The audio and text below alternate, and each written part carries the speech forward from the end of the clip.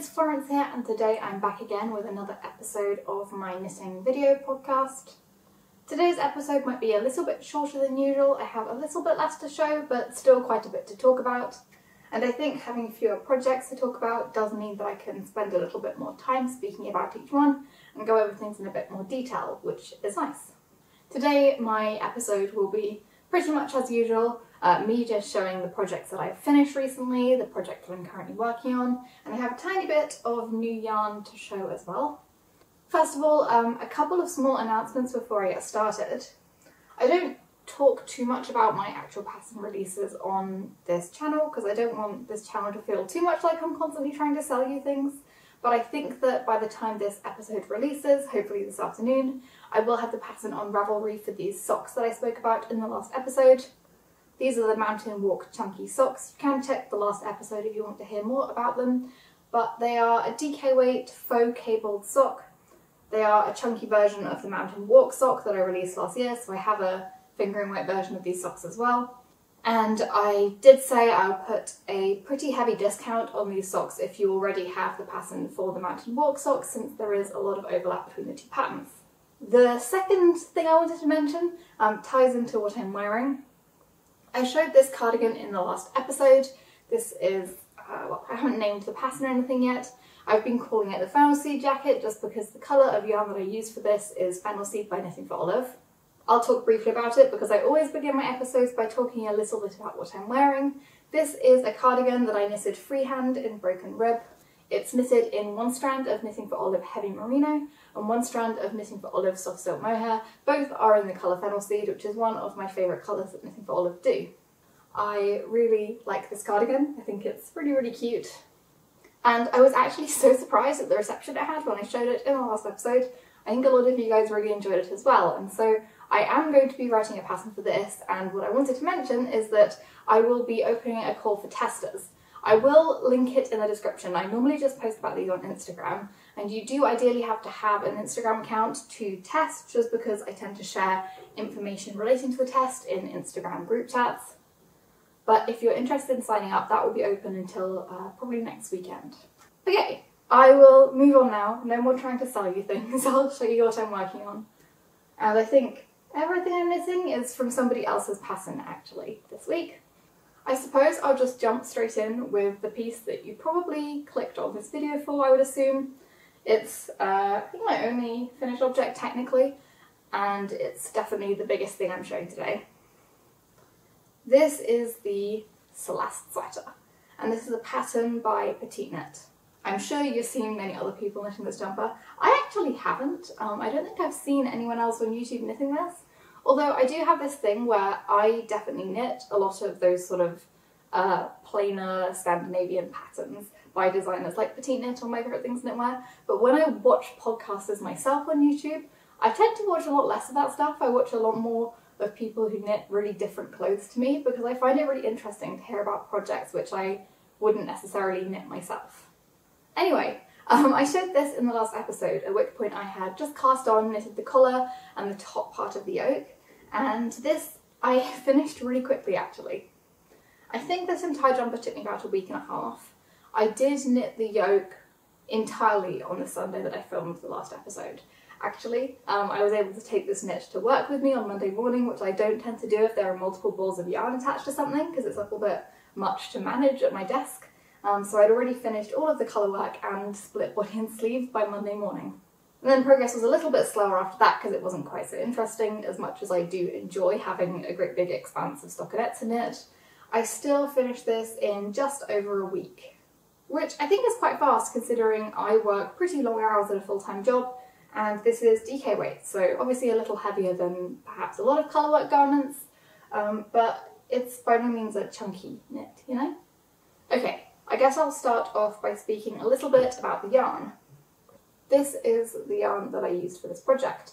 This is gynt from Sandnes garn. It's 100% Norwegian wool, and actually I think all of the colours that I used, apart from this beige one that I used as the main colour, are those sort of special edition Petite Knit collaboration colourways. So I believe this pattern was released to promote those colourways, and clearly it worked well as I went out and bought a load of them. This is a relatively inexpensive yarn actually. It is DK weight and has 91 meters per 50 grams.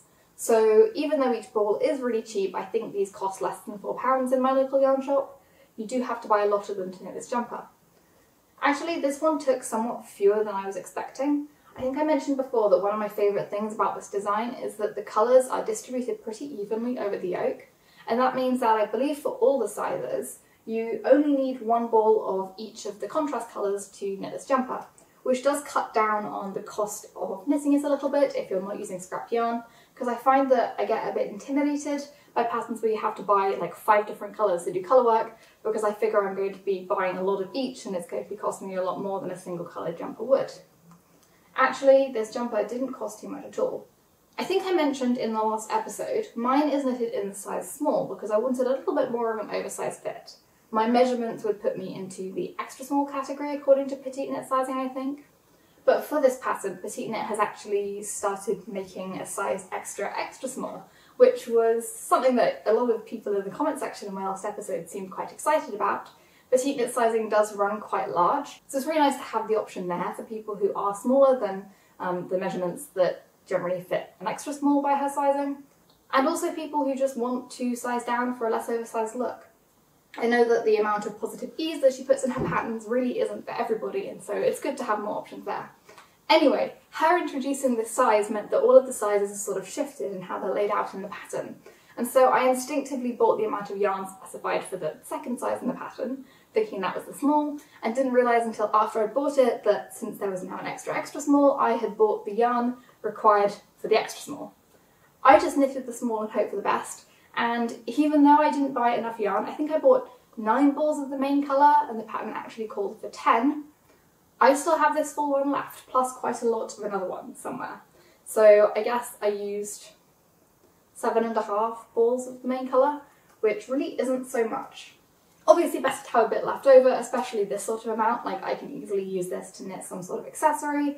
I did actually start a pattern in this yarn last year for some little bags that I never finished, and so maybe I should make another one of those. But I guess that means that in total I needed to buy 8 of the main colour and then 5 contrast colours for 13 total balls, which I think is the same amount of yarn that's required for the chestnut sweater, although again I had at least 1 ball left over from that as well. So even though it's colour work, the yarn consumption isn't that much higher, and I think that's really cool. I'll get a little closer and show you the yoke.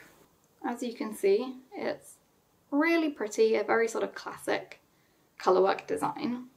I did follow the pattern almost exactly, apart from I think these black dots here are supposed to be in the main colour, so they're supposed to be in this cream, but I wanted them to show up better, and I wasn't sure they'd show up so well against the beige, so I switched it for the navy blue instead. This arrangement of colours isn't exactly my own original idea. I mentioned before, I think Petite Knit posted a picture of herself working on the toddler or baby version of this jumper, and this was the colour scheme that she was using for that. I didn't get the exact colour numbers necessarily, but I did sort of write down what colours were used for that, and then I went into the shop and picked out colours that looked sort of similar. But it's very much the colour scheme that I reach for the most, some beige, some blue. It really suits my tastes, I think. I will pull up the colours that I used. Sandnes garn yarn doesn't generally have colour names on the packaging, but I can give you the numbers because I did take a picture of them all before I started using them. Yeah, so the main colour is 2321, and then the blue contrast is 6050, the beige is 2542, the darker brown is 3070, and the really dark navy blue that looks almost black is 5591. As usual, all of the colours and yarns that I use will be listed in the description, so you don't have to try and find the bit in the video where I talked about it if you do take an interest in any of these colours. This is a yarn that I'm quite familiar with, I think. I've knitted quite a few jumpers in it. It's really my go-to when I want to knit something that feels a little bit woolly and it doesn't have any mohair in it. It's definitely not a soft yarn, but at least for me, and I'm not particularly sensitive to wool, I don't find that it's too scratchy for me to wear against my neck. This jumper does have a higher neck, and I haven't worn it out yet, but I've tried it on and it's been fine. And I do have a couple of other jumpers knitted in the same yarn, which I haven't personally had any problems with. It's also a little bit of a thicker DK, which I quite like. It makes for quite a dense fabric, which I always think feels a little bit more luxurious. I really enjoy it. And it's not something I personally worry about too much, but for those of you who do think about it, which I know is a lot of you because I always get a lot of questions on it, this yarn seems to barely pill, at least compared to other wool jumpers I have. My jumpers that are knitted in the sandnes cardigan just don't really show any signs of wear at all. I can actually grab a couple to show you. These are two of my most worn jumpers at the moment. This yellow one that I only finished a few weeks ago, so I wouldn't really be expecting this to show so much wear. But then this is the Moby sweater by Petite Knit that I knitted well over a year ago now. I have never depilled this, and you can really see I don't feel like there's any pressing need to depill it. It basically looks exactly like new. Yeah, this yarn really wears exceptionally well. It also has a great colour selection, which definitely helps. I am positive I'll be going back and knitting more jumpers in this yarn very soon. Okay, so I'll talk a little bit more about the pattern. I found it to be really well written. I think something to keep in mind is that when you've knitted a bunch of patterns, particularly a bunch of patterns by the same designer, and I have knitted a lot of Petite Knit jumpers by this point, I don't necessarily read the patterns particularly thoroughly. Generally I know what techniques she's going to use, and so I'm basically just using the patterns for charts and stitch counts. And so I always feel a little bad when I say that this pattern seems really great, it doesn't have any mistakes, because in all honesty, if there was something that wasn't worded super clearly, I might not have noticed. There definitely wasn't anything that I noticed like that in this pattern though, and I have mentioned it in the past where she has had patterns that I haven't been the biggest fan of, the Moby sweater being a particularly significant example of that, but I think this one is all around written really well. The chart is relatively clear to follow. I did sometimes find it a little bit hard on my eyes to figure out what colours are being used in certain places, because it's one of those charts where the cells are coloured in like 4 different colours, and sometimes it's a little hard to tell the difference between, for example, like a dog purple or like a black, I don't know. I don't remember exactly what colours were on the chart, but it definitely did strain my eyes a little bit at times. The chart was clear though. The increases in the yoke are really not visible at all. And actually, I know this is something that matters to a lot of people. I think I will show you guys the jog in the colourwork. For those of you who haven't knitted anything like this before, because you're basically knitting in a spiral for a yoke like this, there's going to be like a seam at the beginning of round where the stitches will be sort of shifted up one and you get a whole step. And this is something that you can use various techniques to avoid, but I didn't do anything like that here, and the pattern is designed well enough that you can't really see the jog. So this is the back of the yoke. I'm trying to see in the viewfinder. I think it's down here. And you can see it is there, but it doesn't particularly bother me. I know a lot of people don't like having the beginning of round for their colourwork be on the centre back when there's going to be a jog like this, because I think a lot of people find it's less visible if you put it maybe along the back of your shoulder or something like that. But this doesn't bother me personally. I wouldn't say I'm particularly a knitting perfectionist though, so maybe you feel more strongly about these things than me, but I've showed it to you so you can make up your own mind if you're going to attempt this pattern. Oh yeah, short rows, I should probably mention. The short rows in this jumper are done after the colourwork yoke is completed, but before you divide for body and sleeves. This works pretty well for me, I find. I've done similar short rows on a few other projects. Most recently, the Peacock cardigan by Lena Holmer-Sansa has similarly placed short rows, and I really like them. I think if I was going to knit like freehand, something with a decorative like lace or colourwork yoke, I'd probably place them the same way because I really like how they look. The last couple of years I've knitted colourwork jumpers by Sari Nordland as my sort of winter colourwork project, since I don't generally knit a lot of colourwork, and some of those have had short rows that go into the underarm, so it's after dividing body and sleeves, but pretty much immediately afterwards, so that the turns when you knit the short rows are under the arm. And I'm actually not the biggest fan of those. I didn't really like the fit, and I didn't really like how the turns looked in the underarm.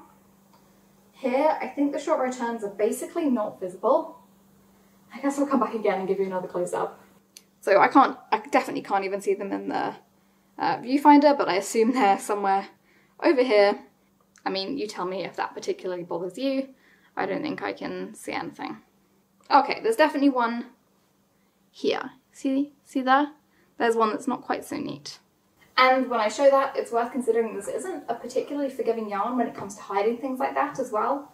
especially if you're working with mohair or alpaca or something with a little bit more of a halo, you really wouldn't see it at all. This is just a yarn with really good stitch definition, so if there is anything weird, you're going to see it, and I just don't think there's much visible weirdness on this. Since I did talk a little bit about the yarn consumption, I should mention I think I knitted it slightly shorter in the body than the pattern recommended. To be honest, I didn't read the pattern recommendation for length, I just knitted it to the length that looked good for me. But I think it is probably a little bit shorter, so if you like a longer jumper, as pictured on Petite Knit, you might need a little bit more yarn than I used. The sleeves I think I did to pretty much the same length. I think that's about all I need to say about this jumper. I hope you find some of that helpful. I know it was a bit of an information dump, but I really enjoyed knitting this. I think it's one of my favourite, or probably my favourite colourwork project I've ever knitted, and I look forward to wearing it a lot. I think this colour scheme is going to match really well with a lot of my wardrobe and be really easy to style, and my office gets really cold, so I think this might be a good one for work. Okay, so if that was the piece that you were all here to see, the next one you didn't know you were going to see at all, because this is a new piece that I hadn't started in the previous episode, and I didn't mention I was going to start in the previous episode either. So you might remember from, I don't know, some point in the summer, quite a while ago actually, I knitted this scarf as a test knit for the designer Garn Slicked. If you haven't heard of Garn Slicked, you might know her designs from the blue square neck camisole that I've worn a bunch in my videos. Summer top knitted in the Knitting for Olive merino in soft blue. It's my favourite summer top that I've ever knitted, I wear it so much. And since then I have knitted a few more of her patterns and also had a look at some of the English in the patterns for her. When I originally knitted this one at camisole, it was a Norwegian only pattern, and I spoke a lot about how I knitted it anyway because I thought it was so cute, even though I don't speak Norwegian, and I ended up helping out a bit with cleaning up the English translation. Her English is great, but you know, I read them through sometimes. And I knitted this scarf as a test knit in the summer. This is called the Brioche Bandana, I think, and I knitted this in Cardiff Cashmere Classic, which is probably, I think I can call it my all-time favourite yarn. I talk a lot about how I like the Knitting for Olive merino and mohair, or how much I like the sandnes garn gynt. This is probably like the nicest yarn I've ever tried. It's just not something I reach for often because it's so expensive. The colour is called Circus. It's a really dark greyish green that I think is so beautiful. Anyway, I showed this scarf then, I think I wore it in a video as well, and I spoke about how I really liked the organic shape. So it's brioche, and I'll show you the increases. It sort of has increases on alternate sides.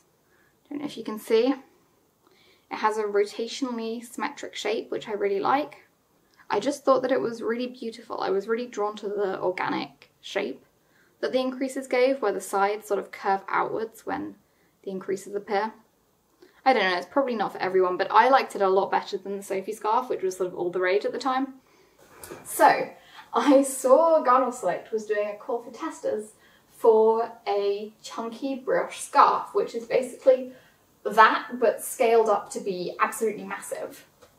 And the yarn was sponsored by Isager, so I will say now, this yarn that I'm about to show was sent to me. Not sent to me because I'm going to talk about it on my podcast or anything, just sent to me because it was sent to all of the test knitters for this scarf. But yes, I signed up for the biggest size of the, I think it's called Brioche Scarf Chunky by Garn Select, and I cast this on after I finished my last episode, and we've got quite far with it already. So, when I saw the call for testers up for this scarf, I saw that it was offered in 2 sizes. I don't remember how big the smaller one was, but the larger one was listed as being 190 centimetres long, which is quite long for a scarf. They always say that your scarf should be about the same as your height. I'm about 163 centimetres tall, so this is long for me. But I signed up for the bigger size, and I don't want to seem like I'm, you know, greedy or anything, but there was a little part of my brain that was like, ooh, I'm going to get so much free yarn to work on this. Like, this is going to be such a financially beneficial test knit because I'm going to get all of this yarn that will keep me occupied for a really long time on a big project. Last time I knitted the scarf, it did use a lot of yarn and it took me ages. My flatmate received the parcel last Monday with the yarn in, and she sent me a text with a picture of it, and I was like, that looks terribly small. I wonder if there's been a mistake. So I opened it up when I got home from work, and it contained a grand total of 3 balls of this yarn. This is Isager alpaca, I'm going to say 3. I hope it is alpaca 3. I think it's a 50-50 wool alpaca blend, and it is a chunky weight chainette yarn.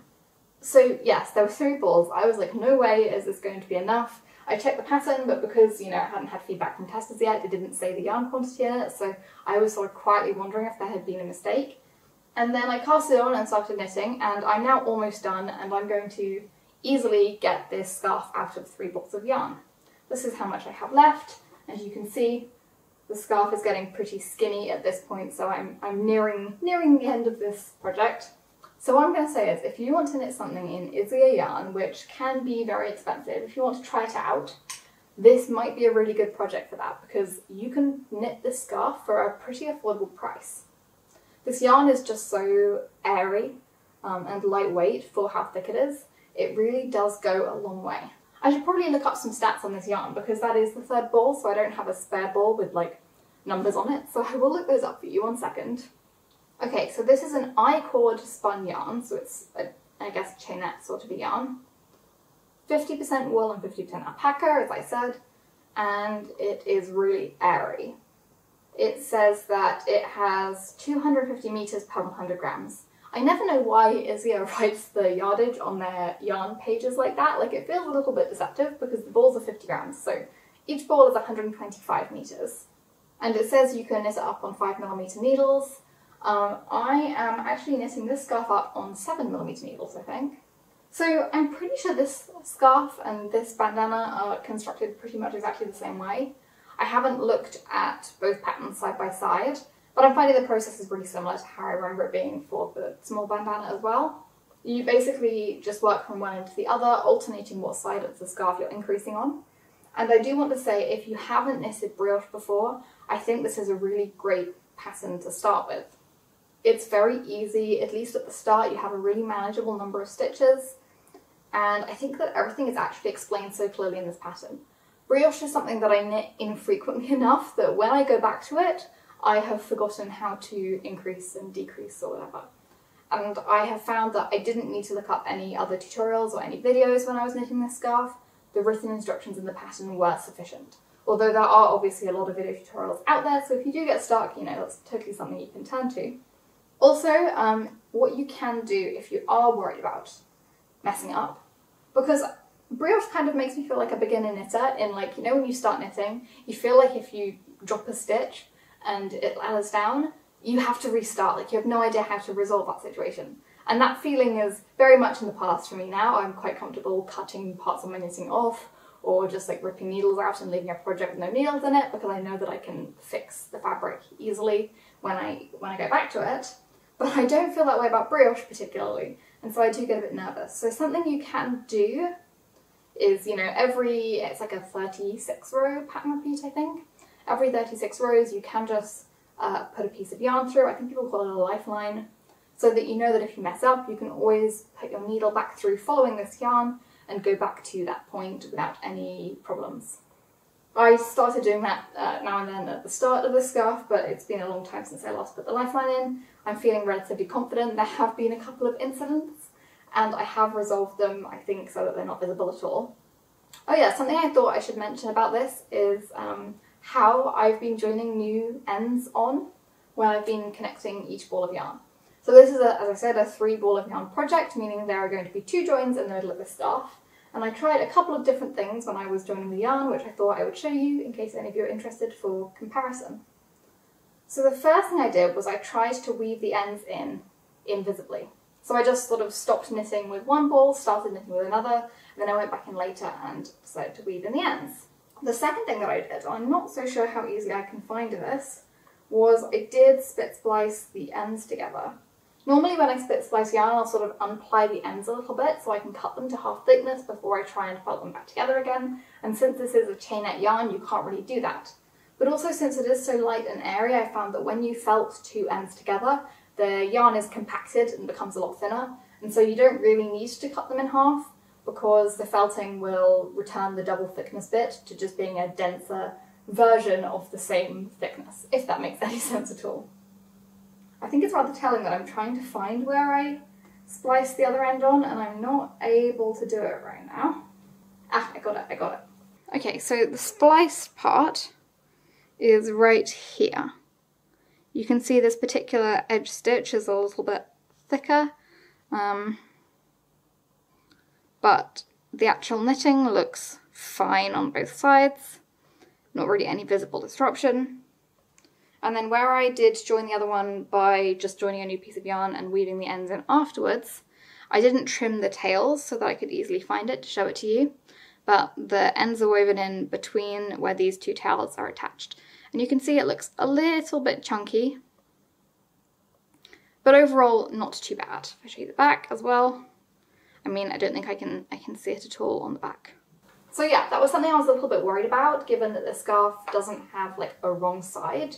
Both sides are going to be visible when you wear it, and this yarn isn't one that can obviously be split spliced together, but both of those different joins worked, I think, really well.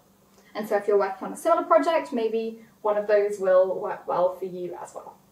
In terms of how I wove the ends in to make it invisible, I really just follow the way the yarn travels in the existing knitting fabric, so I just weave in the ends alongside the other strands of yarn, and basically whatever stitch I'm doing that ends up being pretty invisible, especially with something like this where it's quite sort of airy and light and the yarn compresses easily. This has also been super quick, I should say. Last time I knitted a scarf, I felt like it took at least as much effort as a jumper, but with a lot less interesting stuff going on. This has been so much faster than any jumper I've ever knitted. I'd say maybe I've spent like 4 nights knitting this, maybe for an hour and a half each night. Maybe that's way off, but that's kind of how much I think I've done, and I am almost done. So this is definitely something that you could knit within a week, just knitting in the evenings. It's a really, really fast project, and so I think it would make a really great gift if you don't want to spend too much on materials, and you don't want to spend too much time knitting it, but you want to give more of a sizable gift. This is great. And I'm very sort of anti-beginners knitting scarves because it is the most boring project that you could possibly do, and in my opinion, a great way to get discouraged. I really do think you should just start with a jumper. But like, if you're a relative beginner and you want to give this scarf a go, I think it will be fine, not too boring. Yeah, I'm really enjoying this pattern. It's pretty well written. I really like Helena of Garn Slick's designs, pretty much always, and so I'm very happy to be working on it, and it should definitely be done by the next episode. One thing I'm kind of uncertain about is whether I'm going to block this at all. I normally am very consistent about blocking everything that I knit, but I do feel like this is going to flatten out a lot if I block it. It will get a lot wider, I guess, which would be nice, but I don't know, I kind of want to keep it being really squishy like this. And it's not like it needs to fit or anything, it is just a scarf. So maybe best to leave it unblocked. I guess I'll finish it and see how I like it, see if I want it to be wider or neater, and if that's the case, then I will block it then. Okay, I will speak briefly about this cardigan that I showed in my last episode, although I really haven't progressed on it. Now this is going to be the step-by-step cardigan. If you remember my step-by-step sweater, it's a jumper that I did a full-length tutorial for on my channel well over a year ago now, and I'm going to be doing a sequel to that where I show how to knit a cardigan instead. Problem is, as I was saying in the last episode, this is a much slower project to work on, because even though it's knitted at quite a big gauge, I can only really work on this when I can have my camera set up to film, so it's very dependent on daylight hours. I'm at work during the day, during the week, so I'm never at home during daylight hours during the week. So it's very limited to the weekend, and even then I end up often doing something during daylight hours, so I can't record. And so I think I was pretty much at the bottom of this cardigan last time, and now all I've done is like properly reach the bottom and bound off. In fact, I haven't even fully bound off. I still have the final stitch attached to a stitch marker here, because I need to show how to bind off the final stitch in the video, and I haven't had a chance to yet. We just barely had enough yarn to finish that bind off. Weaving this in is going to be fun. I'm trying to set a good example for beginners in this video. Yeah. This is knitted in Noro Madara, which is a beautiful yarn. I've actually had a lot of DMs asking what this yarn is. It is very, very pretty. I will show you close up again, even though I did show it in the last video. It's a grey yarn with a lot of really sort of primary colour flecks in it. Like there's blue, there's yellow, but there's also like green, orange, the whole rainbow. It's super vibrant. And so this is a really great rainbow yarn for people who feel like neutrals are their comfort zone, like me. I don't want to repeat too much of what I said in the last video since I'm sure a lot of you watched it. This is really soft, it's really nice, it's a little bit of a more expensive yarn. The one extra thing that I will mention, because it's, you know, been relevant since I filmed the last video, is that this yarn breaks really easily. I don't know if it's all of it or just the particular length that I was using for the bind off. Probably just that. But I found that when I was doing the bind off, the yarn broke constantly because, you know, you're constantly pulling it through stitches, so there's a lot of friction and it is just gradually ripped apart. And it's very easy to splice back together, but it was still pulling out and becoming very thin in places. And so I honestly don't have a lot of faith in this bind off. If that's something that you're worried about, then I would either pass on this yarn or just hold it with something else to stop that from happening. If you're holding it with mohair, it really wouldn't be a problem at all. But yes, I'm hoping that this bind off will like felt a little bit before any of the really thin sections break. I don't know, we'll see. It doesn't change my love for this yarn. It is completely beautiful. It feels totally luxurious.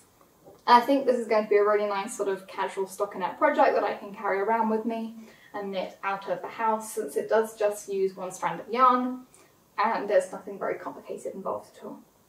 Yep, hopefully there'll be more progress next time. I won't talk any more about it now. Okay, so I'm going to move on to talk about my other big work in progress. I'm not really counting that cardigan as my big jumper on the go at the moment, just because I do have to pause when I'm knitting it for so long. So when I cast off the Celeste sweater, I was looking for something else to cast on. I always tell myself that I don't knit gifts. To be honest, I just don't like my knitting being a stressful thing. I like to knit for myself with no deadline, because knitting is supposed to be fun and relaxing, you know? However, 2 people in my life have asked for gift knits for Christmas, and I don't want to say no. And also I enjoy giving people gifts. So I'm just making sure that I'm starting in good time for Christmas to avoid any sort of stress or rush. I mentioned a few episodes ago that my boyfriend asked me for a jumper. I knitted him a jumper, like more than 2 years ago now, about 2 years ago. Last time I knitted him the zipper sweater by Petite Knit. I don't know if he wants to appear on my YouTube channel, probably not, so I won't put pictures of him wearing it in, but it looks really nice, it fits him really well. It's a super successful project, one that I really do recommend. I think it works really well for people who don't wear sort of traditional jumpers. My boyfriend normally wears like hoodies or sweatshirts, and so I think the quarter zip style of the Petite Knit zipper sweater is really great for men. I just think it's a lot more versatile, like a lot more people will enjoy that sort of style. It also does look really clean, like where the zip is put in, it's designed really well. It's just a really solid Petite Knit pattern. I do recommend it. The only thing is it's knitted at quite a large gauge. I think it's knitted on 5.5mm needles, which is great for getting through a gift knit quickly, but it is very chunky and he has complained that he can't wear it as much as he'd like to because it is too thick. Actually, I don't think the heating in his house is working very well at the moment, so every time I FaceTime him he is wearing it, which is nice to see. But obviously Petite Knit released a pattern a few months ago for a light version of the zipper sweater, and he actually asked me if I would make it for him, which I felt super honoured by, and I went to a lot of trouble to track down some yarn to knit it, and I have now cast it on, so I will show you. So this is how far I've got with this one. I have really just started the yoke. I finished this double folded collar, and I've done, I don't know, 15 centimetres of the yoke maybe. This is going to take me a long time. My boyfriend is lucky that I like him so much, because this is going to be a bit of a mission. Also, if you're concerned about the sweater curse, I'm pretty sure that the fact that I didn't get sweater cursed when I was in like a new relationship and I knitted him a jumper for the first time means that this like second jumper I'm knitting him is probably going to be fine, right? Like I think after you've knitted one, the curse goes away. Anyway, I'm using 2 strands of yarn to knit this, and I did think ahead and bring fresh ones so that I can show you. This is Loch Lomond from BC Garn. I think it's 100% wool. Yeah, 100% wool, 150 meters per 50 grams. It claims an 18 stitch gauge on 4 to 5mm needles. I don't know, I would say this is a thinner DK. I don't know where it's getting 18 stitches from. It does fluff up quite nicely when you block it. It has a very dry feeling and a soft focused look to it. Not so much stitch definition. I really do like it. It's slightly tweedy, There are some little black specks in it. The colour I have here is number 6. I don't know, it's the light grey, I'm sure you can find it. And I am also holding it with this alpaca one from Isager. This is in the colour E3S, which is a slightly darker grey than the loch lomond, so they go together for a just slightly mild look, which I really enjoy. Oh yeah, I realised I never actually mentioned the big grey scarf. This is in the colour E2S from Isager, which is a colour that I have knitted a lot. Like, I think almost everything I've knitted in Isager yarn has been in the colour E2S. So E3S, you know, we're trying something new here. The reason I went for this yarn combination, I think I spoke a lot maybe 2 episodes ago when I just bought this yarn about why I got it. Basically, my boyfriend had just said he wanted this, he just described the colour he wanted as a light grey, and then I saw my friend Valentina from the shop My Ivory Room post that she had like 10 of these left in stock, and I did the maths for how many balls this would need for a size medium, and it was exactly 10. So I bought them all. It felt like fate. They were on sale, so they were really inexpensive, although this honestly isn't a very expensive yarn to begin with. Plus 150 meters per 50 grams, that is a lot of yardage for a DK. It is very lightweight. I did knit up a swatch. Let's see. I have the swatches here. I'm really prepared today. So I did knit up a swatch with just the loch lomond, and I think I used a 4.5mm needle here because I think the pattern calls for a 20 stitch gauge, and I felt like since it was a thinner DK, I might have to size my needles up to get the 20 stitch gauge. And this is pretty much a 20 stitch gauge. In fact, I think it came out slightly larger than a 20 stitch gauge. I never know how to talk about gauge. Like, if a gauge is larger, does that mean there are more stitches per 10 centimeters, or does it mean the fabric turned out too big? Who knows? Anyway, I think this is like, you know, 19 and a half stitches on 4.5mm needles. And honestly, it looks fine. And I think that you could totally knit this jumper using just the loch lomond on its own. In fact, I think I know somebody who did. Maybe Sophie Pearls on Instagram. I think she was talking about how she knitted her boyfriend this jumper with just the loch lomond and started knitting one for herself as well. So it was kind of her who inspired me to choose this yarn for it. Yeah, I think it will be fine, but I wanted it to feel a little bit more substantial and a little bit more dense. And so I did go to my local yarn shop. I bought some of these. These are really cheap. They're much, much cheaper than mohair because I think they're 400 meters per 50 grams. So you often need 2 or 3 for a project. I bought 4 this time just to be on the safe side. But I really like how they feel. I'm sometimes a little bit sensitive to alpaca, but I haven't had any issues with this one in particular. And I like this swatch so much better. I really don't know how much you're going to be able to tell the difference between these on camera. This one is definitely floppier. It's not really transparent, but I don't know. It just doesn't feel as substantial. Whereas this one is like a substantial fabric. It feels thick, it's got a little bit more rigidity to it. Oh, you can kind of see, it's not as like jiggly. It's so hard to try and express these textures over camera. But I really like this one. I love the little tweedy specks in it. I love the texture. It's really dry feeling, but not scratchy at all, which is great for someone who is a little bit sensitive to wool, my boyfriend. So this is the one I ended up going for, and this came out as exactly 20 stitches on 4mm needles. I always get a little bit worried talking about paid patterns because I don't want to give information away that I shouldn't be giving away. But Patina always puts up a lot of videos, or has Kimmy Monkholm, I think her name is, make a lot of videos on her channel about how to do a lot of techniques in the patterns, so I don't think they're secrets as such.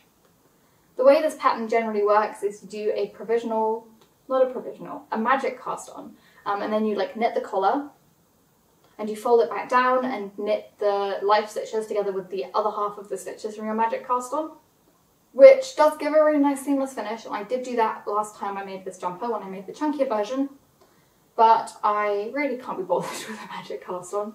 Like, if I can't see why it's strictly necessary, I'm probably not going to do it. And so I just did a regular long tail cast on and, you know, knitted my cast on edge together with my live stitches. And it's stretchy, you know, I think it looks good. I don't think it's bulky or anything. You can't see it at all.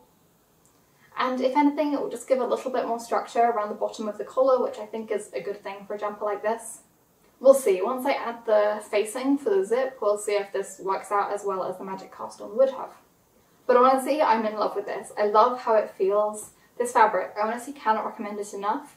If you're looking for a relatively budget-friendly yarn combination to do a DK weight jumper, Like, this is beautiful. It's so lovely.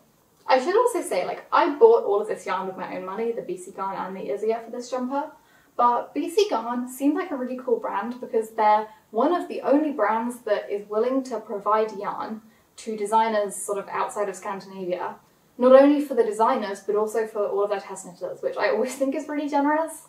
And I may end up designing something in BC Garn, partly because I love it, but also because it's really cool to be able to offer my test knitters yarn to sort of compensate them a little bit more for the time they spend knitting for me. So I just wanted to say they always seem like a cool brand in that sense, and they have a lot of really interesting yarn. I've been really enjoying knitting this. It's just a plain raglan once you get past the collar and sort of quarter zip construction, and they're always really fun and comforting to knit. Something I can carry around with me, work on in little small doses, like a little bit and then put it down and then do a little bit again. It's just a really enjoyable project, and I think I'll have it done in time for Christmas. You just say to me, oh, when am I getting that jumper that I asked for? And I was like, well, not before Christmas. But I don't think I strictly committed to it being his Christmas present. I am getting him something else. And so, you know, if I don't finish it for Christmas, that is fine. But yeah, I love it, and I should probably make one for myself at some point because I really do like how these quarter zips look. I don't think there's anything substantially different between the men's and women's versions of the pattern, but I have always bought the men's ones purely because I feel very comfortable knitting something that I'm happy with the fit of on myself. Like, I think I can easily adapt a men's pattern to look right on me, but I feel a lot less comfortable knitting something for a man, particularly if it's not a man that can like try it on really frequently because he's not here. So I always buy the men's patterns so I can use Petite Knit's guidance on like body length, sleeve length, and I think last time I made the zipper sweater, I was at uni. He had injured himself and gone away for a while, and so he couldn't try it on while I was knitting it. And so I basically just followed the directions exactly, and the body and sleeve length turned out pretty much perfect. So that's really cool. I really do vouch for this pattern. It's a good one. It's a really great pattern.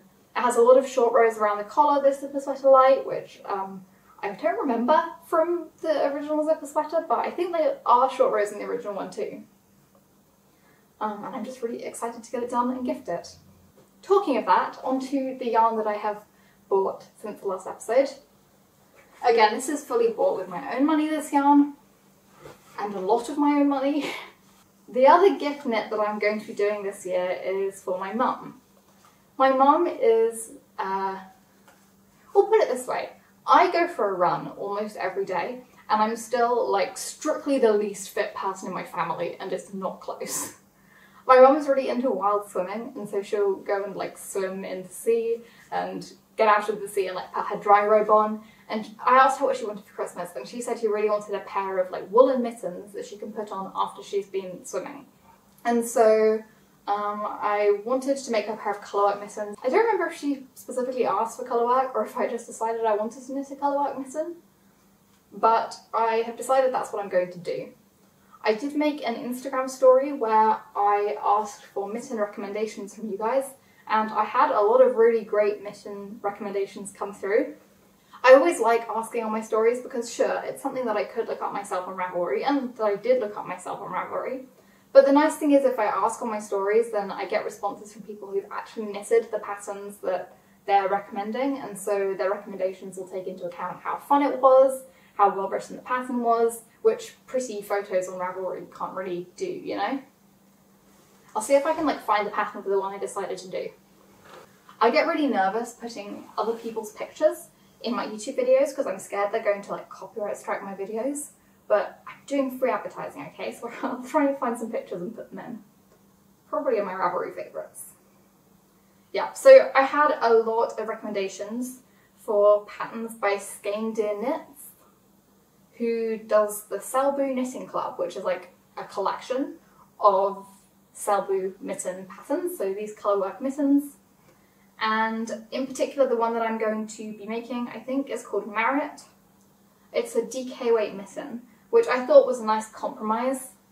I think that I like the more detailed colourwork, but I don't want to pressure myself into knitting fingering weight mittens on 2.5mm needles before Christmas.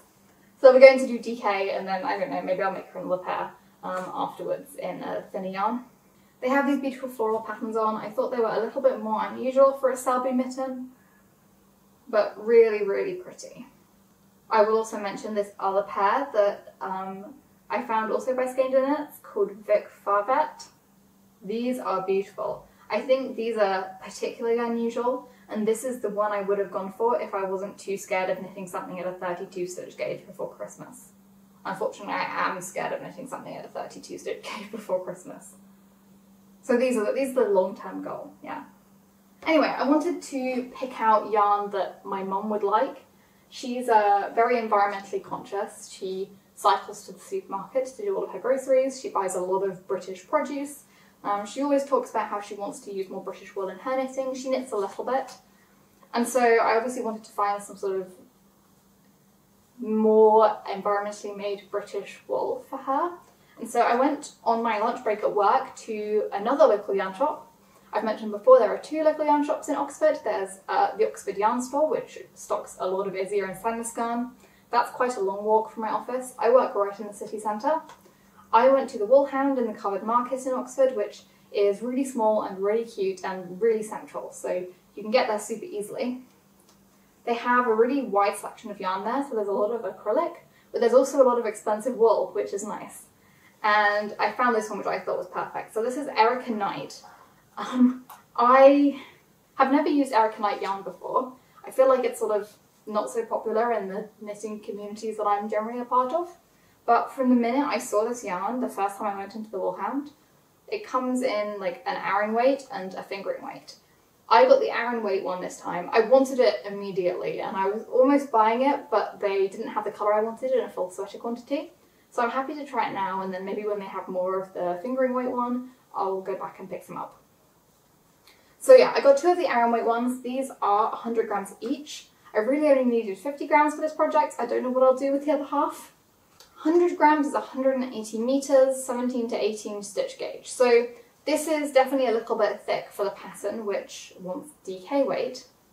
But here's the thing, I haven't bought the pattern yet. I don't buy patterns so I'm like sitting down ready to knit.